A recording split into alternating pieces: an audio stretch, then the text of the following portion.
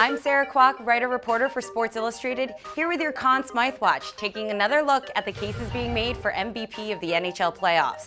The early favorite for the award may have been Chicago captain Jonathan Toews, but his Blackhawks are on the brink of elimination in the Western Conference Finals, where Los Angeles took a 3-1 series lead Monday night.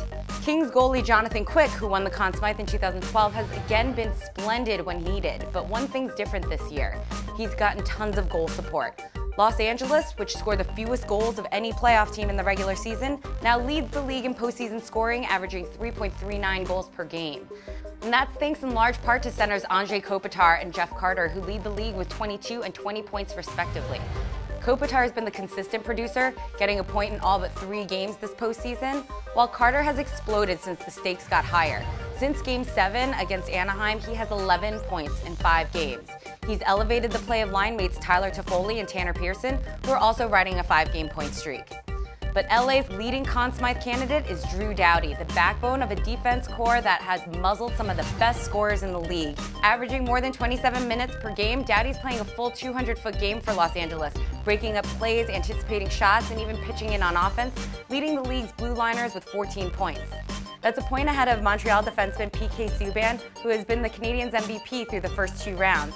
But against the Rangers, Subban hasn't looked nearly as effective. Trailing New York 3-1, Montreal's saving grace this series has been their rookie third-string goalie, Dustin Tokarski. He's kept the Canadiens in Games 3 and 4, and if Montreal can turn the series around, the 24-year-old netminder will have to play a huge role. But New York has been playing its best hockey of the season, and the Rangers are 1 win away from their first Cup final since 1994. Winger Marty St. Louis has caught on fire, riding a 6-game point streak that included the overtime winner in Game 4.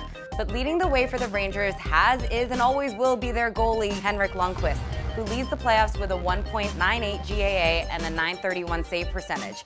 He's been their MVP for the last 9 years, and this spring is no different.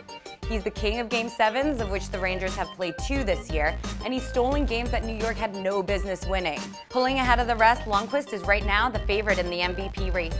That's your Conn Smythe Watch. For Sports Illustrated, I'm Sarah Kwak.